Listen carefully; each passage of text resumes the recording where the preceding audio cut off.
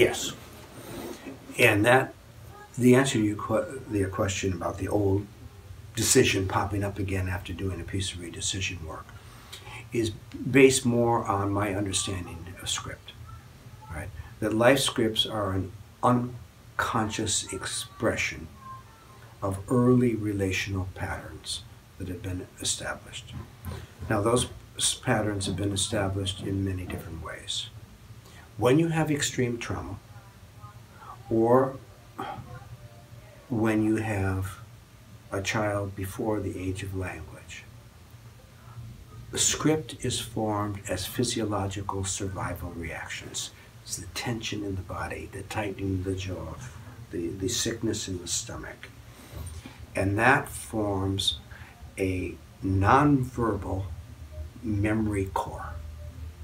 So you've got the script in the body, depending on how early it happens or at the trauma, level of trauma.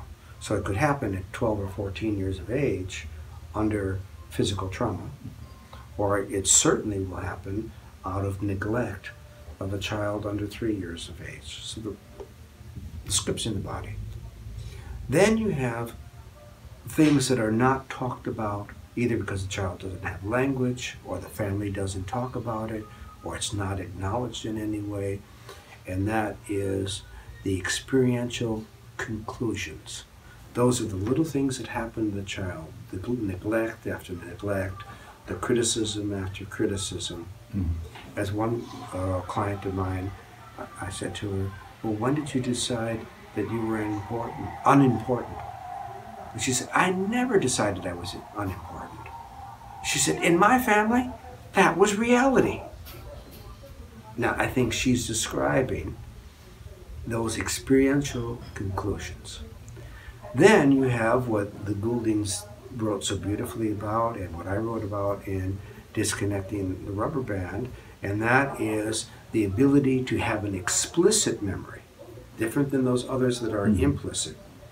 That explicit memory that on a certain day at 10 years of age, I came home from school, I had this conflict with my father, I made a decision, I'm never going to learn again, and then the kid grows up being a failure, and then you see him at age 40 after he's lost 4 jobs, and you do a piece of redecision work, and he redecides of, I said with my dad, I'm never going to try again. Mm-hmm. Is that a real redecision? Yes. But what about how he has made those unverbalized, unthought about, even conclusions, many times, not just at age 10, but at 7 and 5 and 4 and maybe 2, where he gave up trying along the way.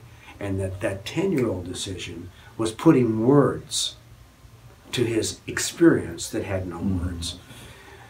Now, therapy-wise, I love doing redecision therapy because it's often quick, it's powerful, it's dramatic, and I feel good as a therapist.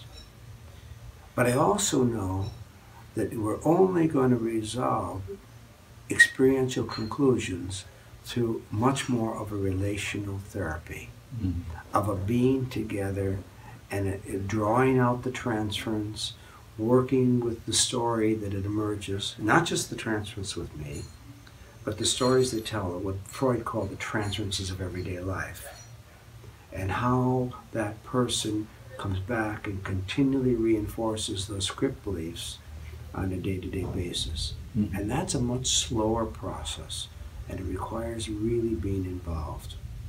And then if you're going to deal with the much more primitive level of script or the more traumatic level of script, I think we have to have a bodily-oriented therapy. Now, you can do that without even touching, although I do a lot of touching. I do massage, work with people to help them express that feeling, but you can use yoga, movement, but mostly what I do is awareness.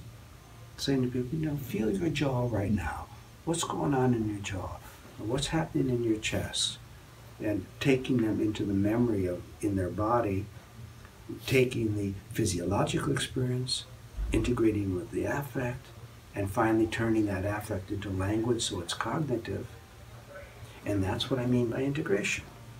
Physiological, integrated with affect, affect integrated with cognition, so that behavior is by choice in the current context and not out of compulsion, not out of reaction against something, not out of compliance, not out of conditioning. Yeah. That I love this.